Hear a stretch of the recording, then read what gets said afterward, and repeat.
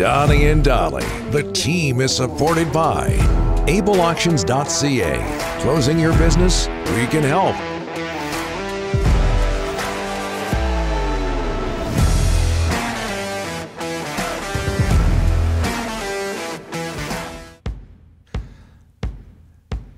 It is Friday, and all of our guests today are brought to you by our sponsor of DTMZ, the Whistler Golf Club. DTMZ coming up in a bit. Well, this is special. It's the first time we've had Dave on the show. Yep. Longtime Vancouver reporter, talk show host, you name it, in broadcasting. He's done it all.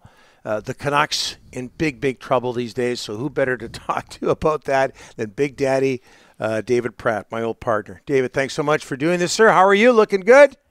Good, brother. Good. Thanks so much for having me. Dave, the Canucks lose last night. We all know where they stand right now. How would you compare what the Canucks went through last night versus Doyle Brunson and the World Series of Poker back in the day? I can't believe you got that in the first 60 seconds. People are asking for it. So what goes through your mind, Dave? What goes through your mind when you watch the Canucks these days? People want to know. Okay, let's talk hockey. Not Doyle Brunson. Okay, good stuff. I think the headline in the Vancouver Province this morning said it all. It's going to take a miracle for them to make the playoffs, and that's exactly what's going to have to happen. It is what it is. We're at the halfway point. 41 more games to go. What you saw in the Tampa Bay game was probably everything you need to know about what this team has been about all season long. They find all sorts of different creative ways to lose hockey games. And at the end of the day, there's going to be another shakeup when it's over. But in terms of making the playoffs, to me, that party's over. Who do you blame for their struggles, Dave? Ownership, management, players? Who's to blame? Well, I think it's a combination of all three in one degree or another. But at the end of the day, you really do have to point a finger at management. I mean, you take a look at ownership and the amount of money that they're spending on this team. It's not that, Francesco Aquilini has been afraid to go and write a check. He has been more than willing to do that. And when you go take a look at the decisions that have been made and what they've got to deal with right now, this team on paper should be a lot better than they are, but they're not, and they're not going to make the playoffs, and there's going to be a shakeup. But if I'm going to point a finger at anybody, I would point a finger at management. Jim Rutherford and Patrick Alvin come into Vancouver, and I think the problem that a lot of people have, Dave, and I want to get your take on this, they remind people of the previous regime, Jim Benning, John Weisbrod, and that's what people have a really big problem with, is that it seems like nothing has changed, despite the fact there have been changes at the management level. Sure, because you can't fast track it. And again, it gets back to ownership in that respect. They want to win, and they want to win now. And there are no shortcuts to it. The only one way that you can go and win a Stanley Cup is through the draft. You have to draft well, and we know the whole history of the Vancouver Canucks with the draft. I mean, we could be here for about 5 or 6 shows going over and over again. But at the end of the day, that's the way you win a Stanley Cup. And it's the willingness to go through the pain that's necessary to go and build a championship team through the draft. It sounds like something, that you've heard before, and it's a repeating, record and blah, blah, blah. I get it. But at the end of the day, until they're willing to go and pay that price, we're not going to see a parade. It's 50 years and counting. Dave, lots of heat on the ownership. Oh boy, you covered this team many years. The Griffiths family. Now we're over to Aquilini, the John McCaw era. You covered that. What about the ownership right now, Dave? Your thoughts on that? Well, look, I know Francesco Aquilini very, very well. He wants to win. Do not kid yourself. Francesco Aquilini really, really wants to win a Stanley Cup. The issue becomes more one of the patience that's required to go and get it done. And when you see the fast tracking, it's a little frustrating. But you know what? At the end of the day, a decision has to be made in terms of the commitment. And you're right about ownership. It has to come from ownership. It is not about management. It's not about the players until that level of commitment to go and deal with the pain. The pain. You're not going to get the parade. It's just that simple. Dave, 11 years. It's been a tough time, and I wish you were on the air to talk about the last 4 or 5 years. But are you surprised it's been this long since 2011 and we still haven't seen a winner? No, not at all. It's a movie that we've seen. I mean, hard to believe it. I mean, I have been, I shouldn't just throw this out there, but I've been doing this for 50 years. Yeah. In the business.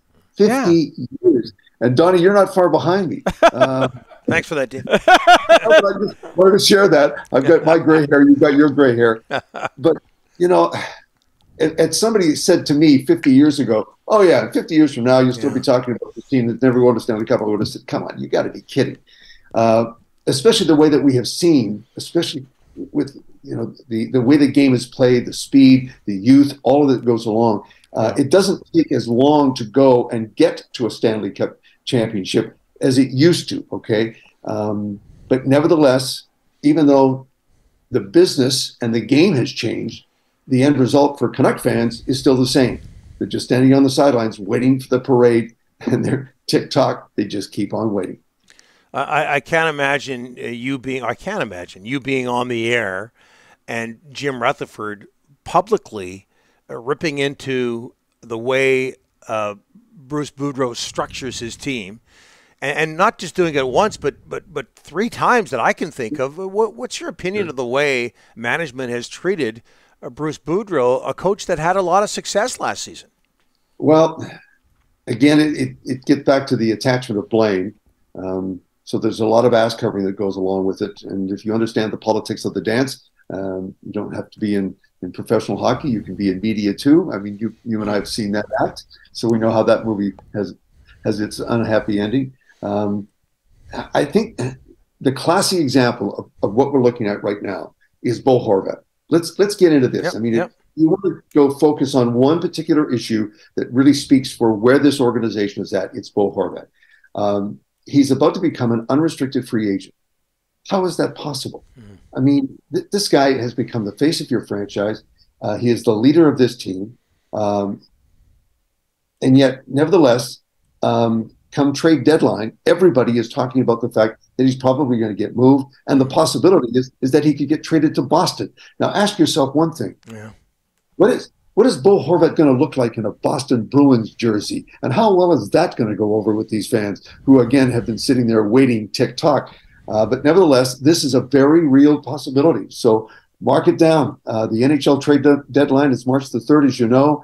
And by that date, Bo Horvat could be a Boston Bruins. Yikes. There is talk about him going to Boston, Colorado, the Rangers. Did they make a mistake? And you've seen JT Miller's act, a great hockey player, but you've seen his act as a teammate and what he does back checking. Did they make a mistake committing long-term to him? That's it. That what you just said is long-term. JT Miller is a good player. He can help you. But to make that level of commitment, when you go take a look at your ability or inability to manage the cap, because cap management right now is everything. If you can't manage your cap and make sure that the money that you're investing in these players to that cap gets you the results, not only short-term but long-term, you're just simply not going to win a championship.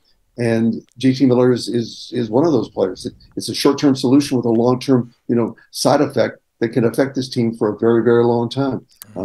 But again, it gets back to the patience that's required. You can't fast track it, and that's what JT Miller is all about. It's a fast track.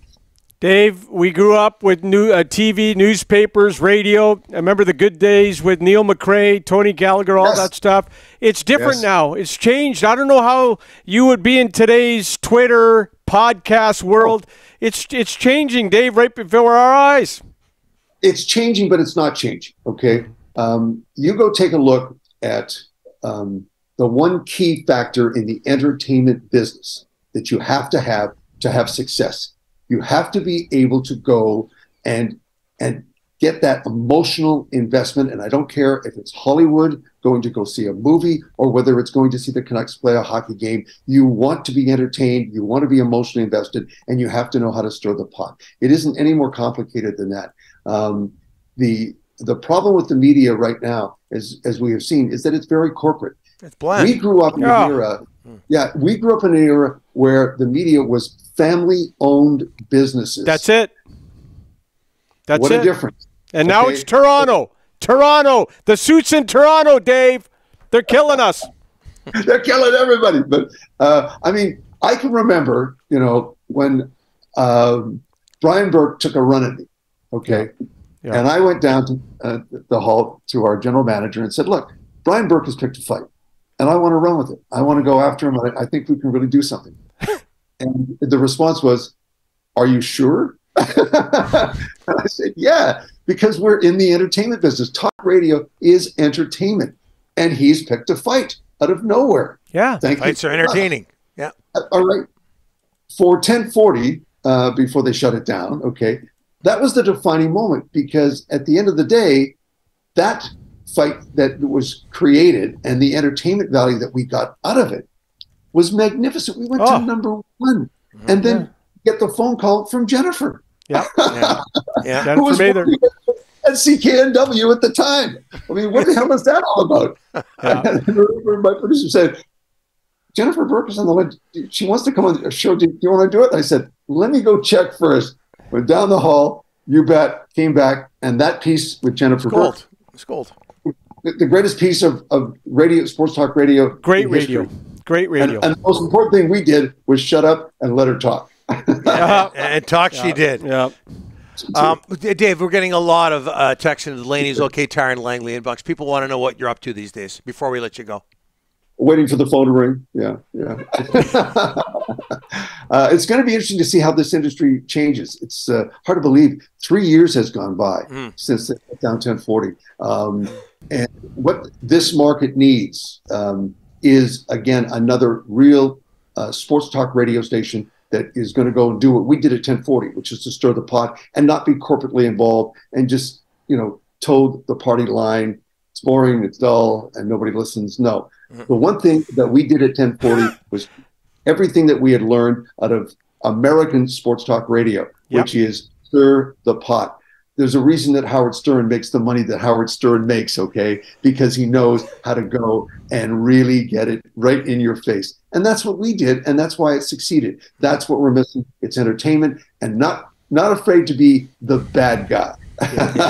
And nobody did it better than you. But you're an out of work, and Steele and Vance, Donnie and Dolly. You're an out of work older broadcaster who probably comes cheap. It's just a matter of time before you get a call from Czech, Dave. Yeah, we all did. So to keep that in mind, all right? 10 to midnight. Get ready. 10 to midnight. Yeah. Hold on for a second, Rick. What do you think of this? Pratt and Taylor. No. Been there, done that. Yeah. Hey. It's never going to work. He's up there, pal. He's up there, pal. Now I got to worry about having called Steele and Vance older. Yeah. I'm in trouble. About that. Yeah, I'm in big trouble. Dave, we're going to get you on again soon. All right, it's been too long. That's good, brother. All right, thanks a lot. Talk soon. All right, broadcasting legend David Pratt. Well, getting a call from Czech as we speak.